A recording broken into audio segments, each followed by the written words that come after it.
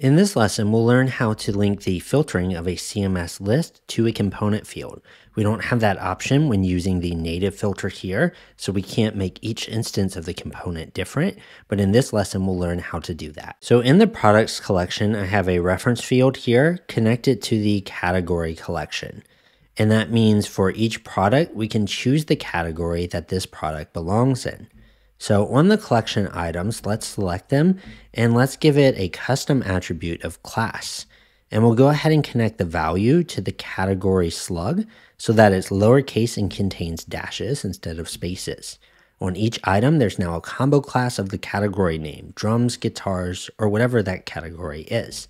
Now let's select all items and set them to display none, so they're all hidden by default.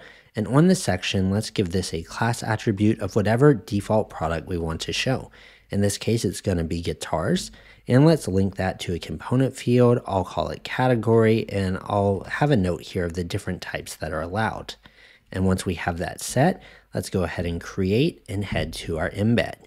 So here we're going to select any section that has a class of guitars, and then we're going to find the items inside it that have that class of guitars. And we'll go ahead and set those items to display block.